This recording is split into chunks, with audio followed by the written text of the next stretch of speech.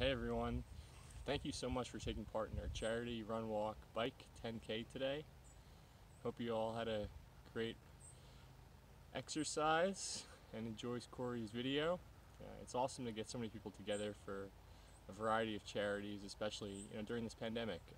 I brought this together because I was feeling a little lonely, and it's really awesome to be involved with all of you and reconnect with you through physical exercise. We had 18 participants from 6 states and 3 countries, supporting 11 charities. I want to point those out quickly. A New Place, King Street Center, Outright Vermont, Army Ranger Lead the Way Fund, Sandy Hook Promise, Prevent Child Abuse America, Steps to End Domestic Violence, Soul Riders, Crohn's and Colitis Foundation, the Center for Food Action and Action Against Hunger USA.